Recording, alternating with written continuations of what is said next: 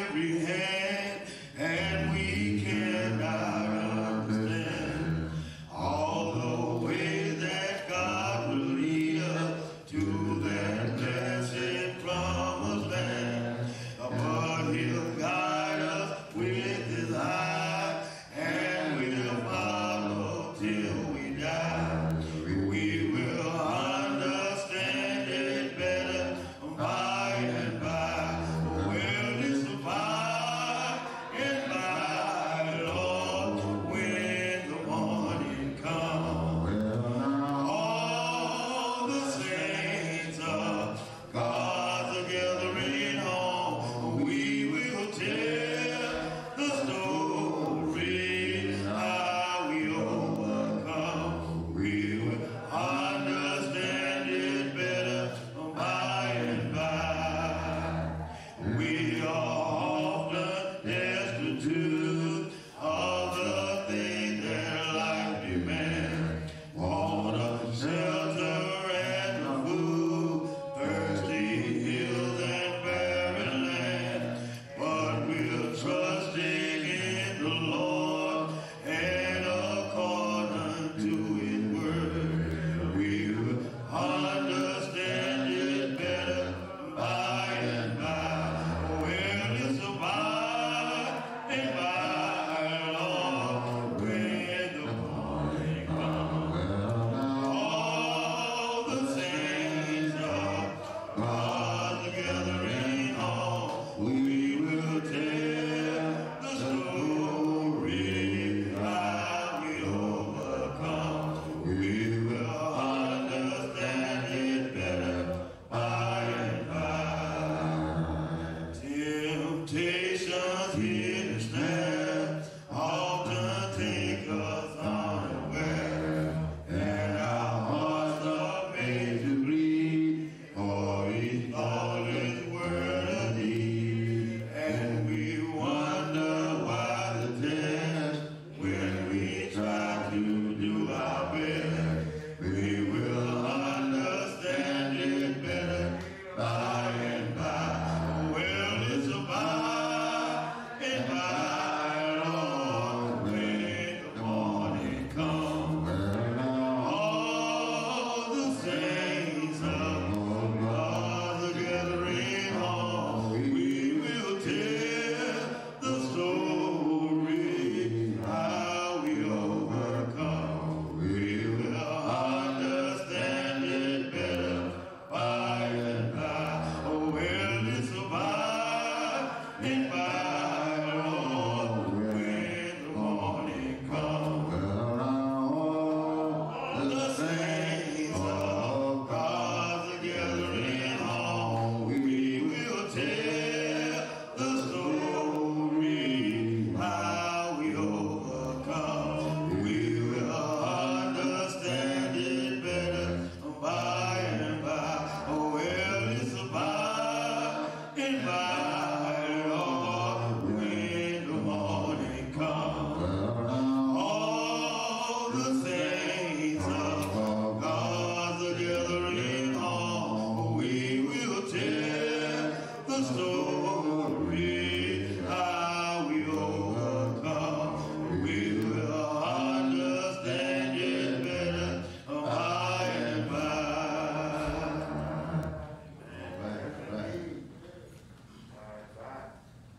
Yes, sir. Let's turn to page 257.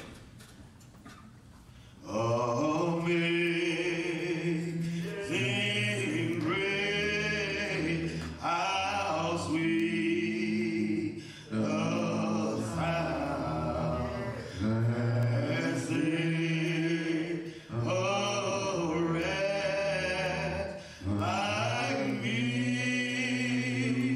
I once was lost,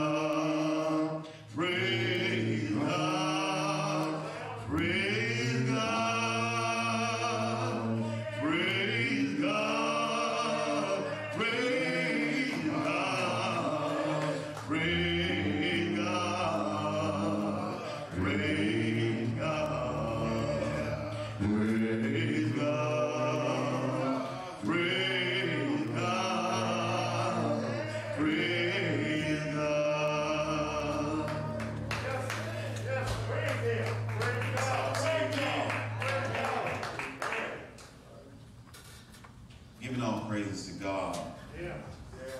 on behalf of Brother Fontaine, elders, pastor. Brother Fontaine is out today, traveling. But we're going to pray and ask for God's speed and his traveling grace, and so he can come back. We have several other members that are out. And we want to thank Pastor. This, and we you know, this has been some trying times in our lives. You know, this past week has been some of the most tragic things that could happen to us. You know, I've had kids come to me and say, Coach Johnson, why does God allow these things to happen? How did God let this happen to little babies? And as a Christian, sometimes we don't always have the answer. We don't always have the answer, but we know we serve a God that we're going to win on the other side. We're going to win. And I know, you know, when we come to church, it's time to praise him. Even in times where we won't understand. Even in times where we just hurting so bad. We got to praise God. That's what he wants us to do. We want him to praise. He wants us to praise him anyhow. Like the old folks say, we got to praise him anyhow. And we serve a God that'll lift us up, that'll hold us up. Sometimes we think there's no way that we can deal with this. Those parents and the officers and the people that were dealing with those things down in South Texas, and we don't know the answer, but God's grace and his mercy will see us through. And he'll see them through. You know, I love to come to church. I love to praise him. I was brought up that way, and you know, I was introduced to the Lord a long time ago. And you know, my mother and my father taught us to worship God and praise God. But when I got older, I started experiencing things that allowed me to know that there is a God. You know, he'll protect you and he'll save you from things that you never believed. That you never believed. So we got to give him glory. We got to praise him today. We have a young man here today that's going to come and bring us the word. We're so proud of him. We're proud of Brother Jackson. We're proud of what he's doing for the Lord. We're proud of him for standing up for the Lord and for preaching and teaching God's word. We're proud of him as a family man, but more important, just to teach God's word. And that's not an easy thing to do as a young person sometimes. But God is good.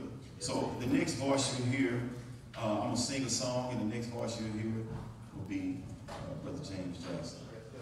And I need y'all to help me. Let's praise him this morning. 'Tis the old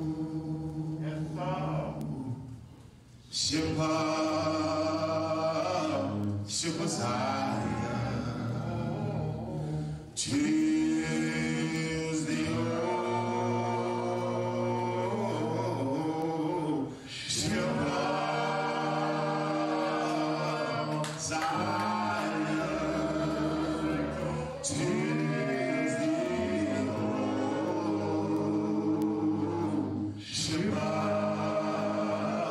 ship of Zion. Get on board. Get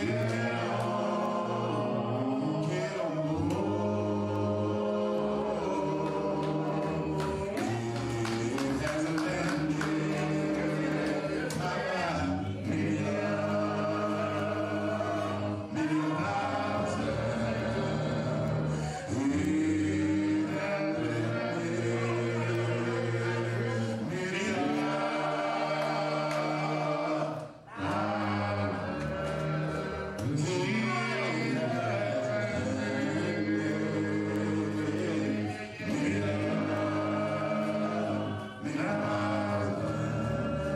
Jesus, we know,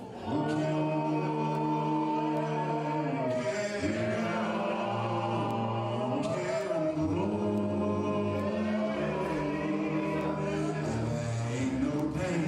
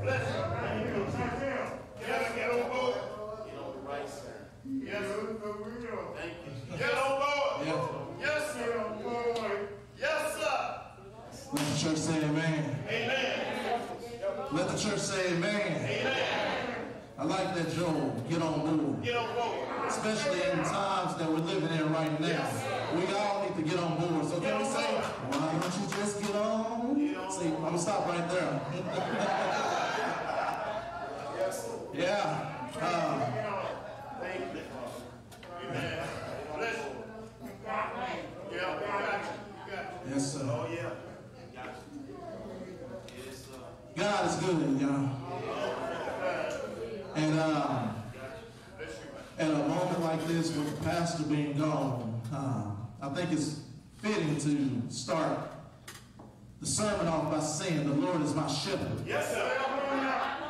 The Lord is my shepherd. I was able to rise this morning from a slumber and sleep. The Lord is my shepherd. Had a little something to eat this morning. The Lord is my shepherd. Some kind of transportation. The Lord is my shepherd. Some type of roof over our heads. The Lord is our shepherd. The Lord is my shepherd, our shepherd, and we are present. Whether it's physical or virtually, we're present in the house of the Lord. Right. Pastor, give me this mic a little bit more often, but really all right. So, once again, I want to start off by saying, God is good. And I always like like to, or let me say my mentor, our pastor, he always says that whenever you get up there and preach, yes, sir, or speak, make sure it's something that you can apply to your life and take from it. yeah, And I try to always make sure that I do that because I, especially being young, want to be able to kind of give hope to those a little bit younger than me, and sometimes even those a senior. yes, sir, yeah, Because it may be something I have gone through in life yeah, that you may not experience, but you may experience at some point in your life, especially in your walk with Christianity and your faith in Jesus Christ. I like that. So the subject that I came up with today was gaining strength in your waiting. It comes from Isaiah chapter 40, verse 29 through 31. And those who have their Bible, if you memorize it, it reads, He gives power to the weak, and to those who have no might. He increases strength. Even the youth shall faint and be weary, and the young man shall utterly fall. But to those who wait on the Lord shall renew their strength. They shall mount up with wings like eagles. They shall run and not be weary. They shall walk and not faint. Y'all doing all right? So gaining strength in your waiting. How many of us like to wait? Raise your hand. You know, just look at me. Just look at me. You know, if you're struggling with it, I hope this message can definitely help you with that. Well, I'm admitted at times that I don't like to wait. I'm gonna be honest with you. I'm learning, I'm growing, so just bear with me. And y'all may not admit it. There's some of y'all out there that don't like to wait. But we are now living in what we call a right now culture. Technology has created that.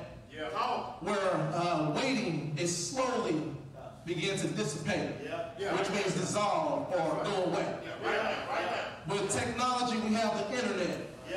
You can now order your food. You can order your groceries. You can sit there and pay your bills online and all these other different things. Technology has created that to where we are becoming to live in that right now culture. That right now culture, that instant culture.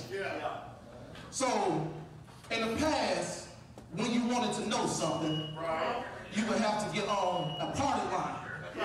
See, many of y'all don't know that. A party line, where it may be 20 or 30 people on that line, but you got to wait your turn to be able to speak. Or you can hear the conversation. So if you didn't want to wait on that party line, you sent a mail, you sent a letter in the mail. Right? Because we didn't have text message and tweet. But now with technology, it has created that right now culture to where now everybody got cell phones. There's no house phone or no pay phone. Everybody got a cell phone.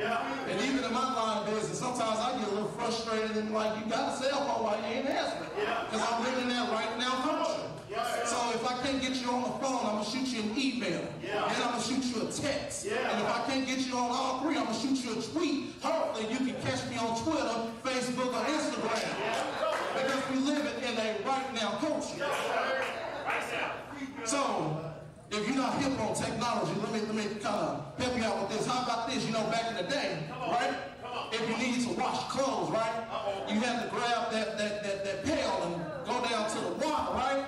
Get your clothes and wash your clothes there. But here it is. What about when you needed some hot water? You had to get you some wood, right? And warm that water up, huh? But right now, since we're living in that right now culture, right? We got dishwashers, we got washing machines, we got hot water machines, right? Because we want it right now. I don't want to go to the laundromat. I want to get out my bed, throw these clothes in the washing machine so I can go. Waiting. You know, technology created that instant. Now here it is. What about for the cooks? Our sisters, right? You know, all of us like a hot butter biscuit, right? Back then, all the ingredients have to be separately prepared, right? But now with technology, we have Pillsbury Doughboy, right? That have been able to formulate a biscuit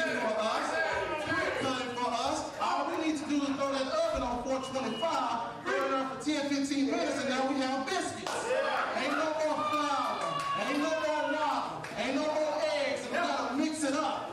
You know, ain't no more making cakes from scratch. We got Dunkin' Highs and we got Betty Crocker. Who knows what? Make these cakes for us. Because we're living in that right now culture. But, you know, this is all good. But when we speak about waiting, waiting is bad enough when things are good. Imagine how hard it is to wait when you're dealing with a bad situation to end. Maybe you don't have to imagine. Maybe some of us are stuck in that situation right now. We're dealing with our faith. We're dealing with our health. We're dealing with our job. We're dealing with our family. We're dealing with our mindset. And we're dealing with the children. To where we're waiting for God to just move us. So, I ask, once again, how many of us like to wait? You know, why on earth does God make us wait? Right. And I come to realize, after looking over past situations and that track record each and every time I've gone through something and he brought me through, I realize is that it was something in that situation that I'm going through, I'm dealing with, that I had to conquer. I had to be able to just achieve it, whatever it is that he wanted out of me at that given moment. Yes, sir. So, in this world, I want to tell everybody, we're going to have trouble. We will. It doesn't matter your age, whether you're young, old. It doesn't matter your financial status, you know, how rich you are, how poor you are. We all going to deal with something in life. And there's going to be some things in life, regardless of your education or your money, that can't bring you through it. Because when God wants you somewhere, he's going to keep you somewhere, regardless of how bad you think it is. So, there may be a point in your life where you feel like you just can't go on. That waiting, it creates patience. And that patience creates strength. Yes, sir. So, in John 16, verse 33, it states, "These things I have spoken to you, that in me that you may have peace. In the world you will have tribulations. Yes, sir. But be of good cheer. I have overcome the world." Now at times,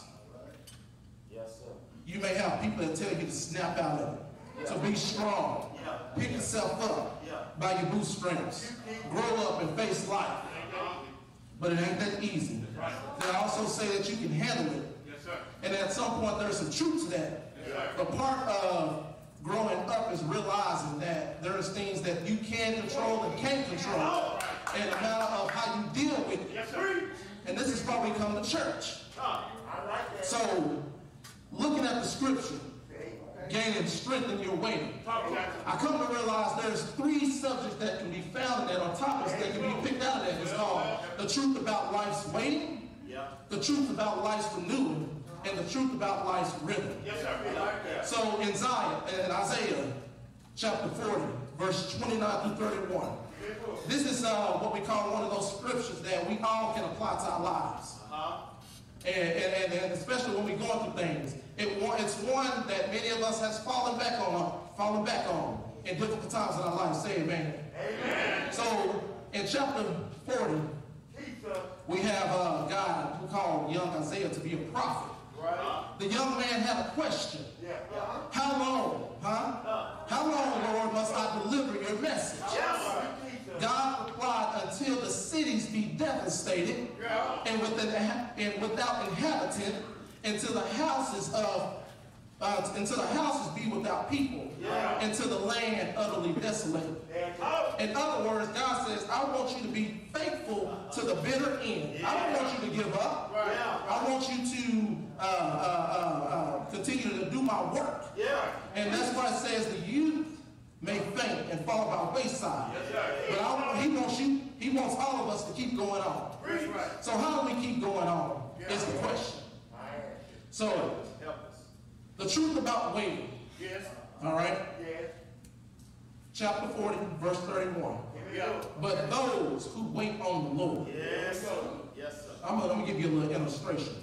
So, lady calls, trying to get an airplane ticket, right? So the clerk said, just a minute. All right, y'all follow me? The clerk said, just a minute. The caller responded, thanks, and hung up. Did y'all miss that?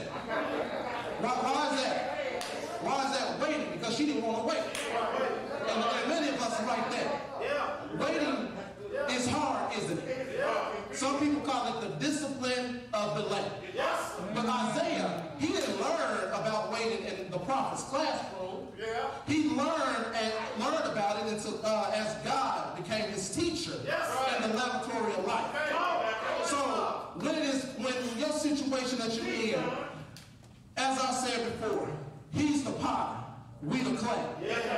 So there's going to be some situations that you're going through where it's planned and ordered by God. And waiting is never a waste of time. Some of you may say, well, I'm dealing with car situation, my health situation, my financial situation. Just wait for it. It's going to come through. There's not one point in time in your life that you have wanted something. You may not have got it then, but he has not delivered it to you.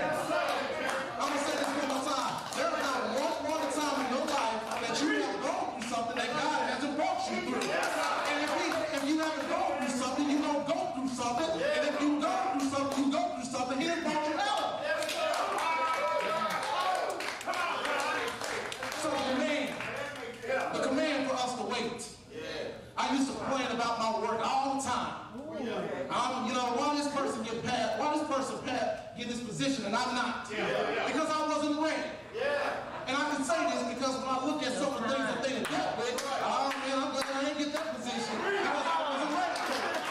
No matter how you did look, no matter how much money came with it, I probably would have been sitting in misery. Because I didn't let God sit there and work on me, put me in some situations so that if I was to be faced with those obstacles, and that individual was, I would have been stronger. So, the truth about waiting. Let's start there. All right? And I'm just going to call it like it is. The reason why you're stuck in this situation that you're in is because you haven't learned something that he needs you to learn. He's trying to teach you something. So, you're stuck in a situation, you wait. But the beautiful thing about it, like I said, you go through something, you're going to come out of it. Is that there's a renewing. There's renewing in it. Chapter 40, 29. He gives power to the weak, and to those who have no might, he increases strength. This is the second truth. This is the second great truth that I found. They that wait upon the Lord shall renew their strength. To those who have learned to rest themselves in the Lord and wait upon him, God promises, he offers the promises of renewal. And we already know that anything that he has said does not come back void. He's going to do whatever it is that he wants to do for you. You just got to wait. And then just be of good courage. Just be of good courage. So, once again, this is the cycle of life's delay. It produces the word of God's renewal. So, my mom's here. All right? I remember one day she called me on the phone. It's 7, 8 o'clock. She said she was getting ready to go somewhere. But while I was on the phone with her, she said the car would not start. So, I asked a couple questions. Trying to pinpoint, because I'm very technical in a sense. Is your key put in good? Right? What happens when you crank up the car? What does the light look like? Toot your horn, beep, beep. Is it a loud sound or is it a faint sound? Just trying to pinpoint the problem. And after diagnosing the problem over the phone, the symptoms immediately pinpointed to a dead battery. But by the grace of God, I wasn't too far from her. Do you hear me? I said by the grace of God, I wasn't too far from her. So you may think that God is just sitting there, he ain't there, but he's there. There's nothing that you go through that he hasn't walked with you. See, he walks with me and he talks to me because he knows our name. So I met her and I gave her a boost. Do you hear it? I gave her a a boost. See, all it took to increase her faith in her car was just a little boost. How many of y'all sit in a situation right now, you need a boost? So, the boost was sufficient enough to get her to the place where she could have get the battery tested. And indeed, it was a battery, and she needed to exchange it for a new one. And life is like this often at times, right? Sometimes life batteries or our faith our faith can sometimes decline to where we need to recharge. But there are other times when life demands more than just a recharge. Just being charged back up to our former strength won't do. There will come times when the cold winter winds of advisory and the trials blow heavy upon us, right? Talk like that. Yes, sir.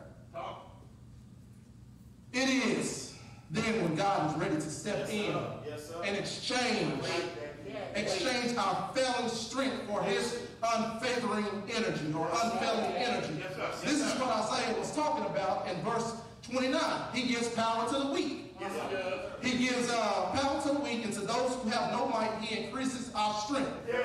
You just sit there and you think about bad situations you've gone through.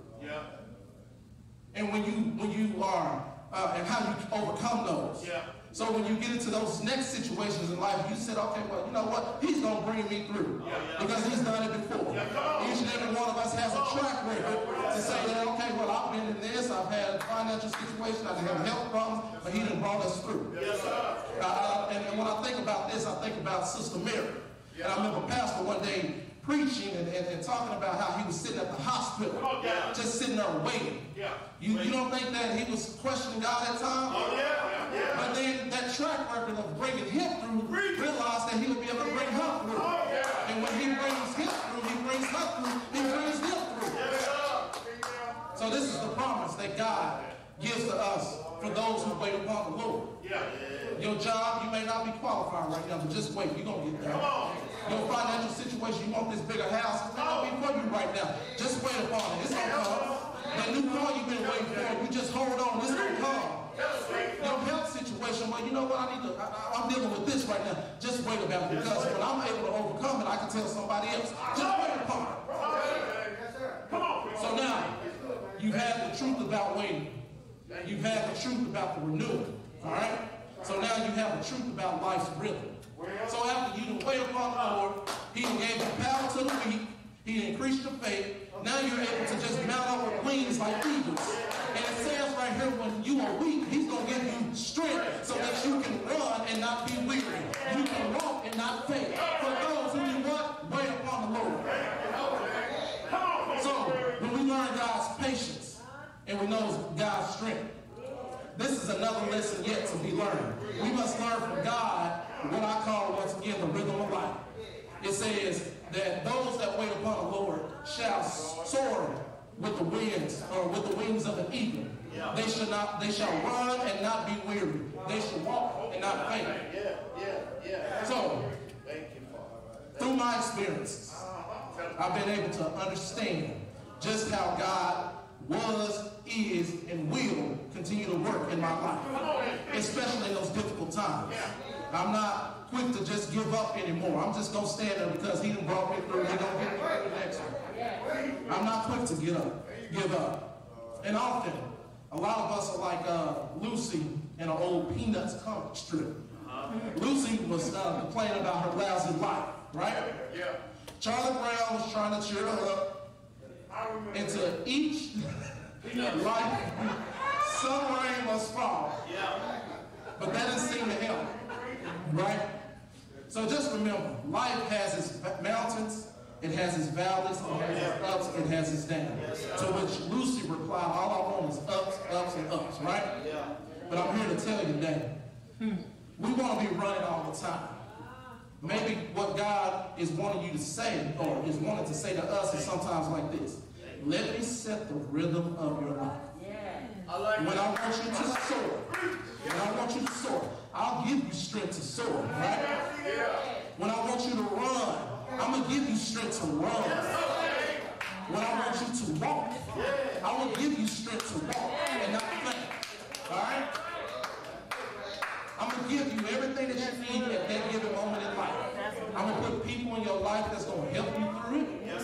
Because that's how I work.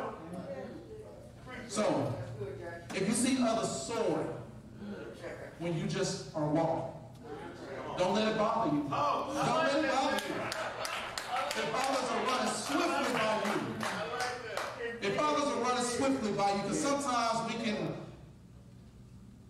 question God's, love for us based on what other people are doing in their life. What other people are doing in life.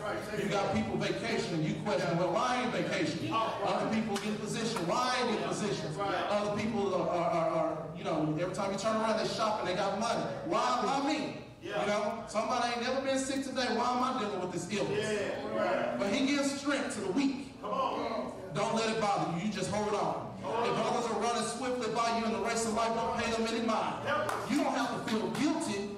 You don't have to feel second rate, because it is I, the Lord said, who sets the peace of life. So if you're dealing with a situation, you may feel like he's 4 days late. Just turn around and look at Lazarus. When Martha and Mary was going through it, and they said, hey God, where are you? Where are you going? He's stinking dead right now. He just said, hold on. Because I'm going to call him 3 times. Lazarus. He got up out the grave, walking like a new man. So, God, I'm just going to keep it honest with you guys. We are in a situation right now. Every time you turn around, it's something bad on the news. You don't never find nothing good and positive. If it's not dealing with race issues, it's dealing with crime, it's dealing with people with guns, it's politics, it's school issues. We got to stay prayed up. We got to stay close to him, because he's the only one. He's the only one. While you worried about your situation, just be worried about him carrying you on. Just hold on. Don't rush. Just continue to stay faithful to him. Whatever it is you're going through, just stay faithful to him. He's going to bring you through. And I'm not telling you or preaching anything to you that somebody's told me. I'm telling you because he's done it for me. He's done it. He's done it. So you just hold on. You're dealing with a situation. You need a little prayer. Come on down to the altar. Because we're here to pray for you. We're here to see you through. Because that's what we all do in our walks of life. As children of God, our job is to encourage one another. Encourage one another. So, as I close, just understand that he gives strength to the weak. His glory is perfect. And in the times where we may feel low at times, he's going to build us up. You just continue to just call on him and just hold on to his unchanging hand. So, I'm going to close. And I just say that y'all just hold on, because God is good. He's working for us, through us, and he's going to bless you whatever it is in life that you're looking for. In Jesus' name, amen.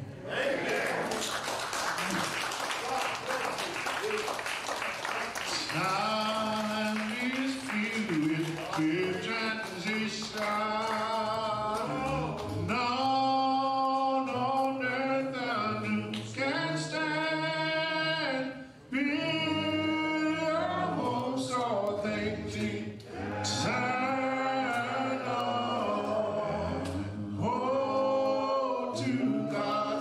Change.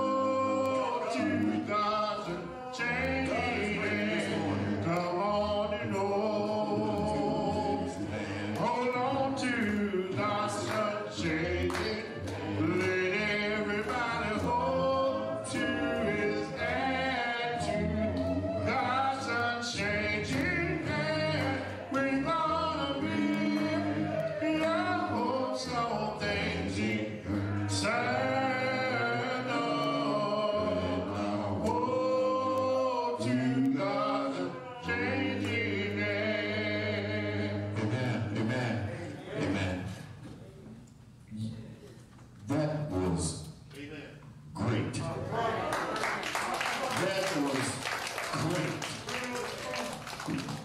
I mean, this man spoke from his heart this morning.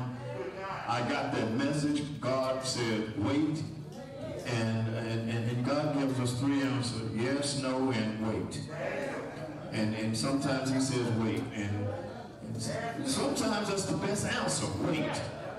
And you know, and it turns out to be the best answer, because then if I had not have waited, and so, yeah, I like that. James, I got my portion out of that. God bless you. Let's give James one more hand for bringing that good news to us this morning. And it had to be straight from God, because all of us felt that this morning. Bless you, James. Bless you. Bless you. Yeah, bless you. And we come by here, hearing by the word of God, confessing, repenting, being baptized for the remission of sin, and then God will add you to his church. That be anyone's decision on this morning. If all hearts are clean, let's give God a hand. Amen. Amen. Bless you. Bless you. We have 2 or 3 that's come, and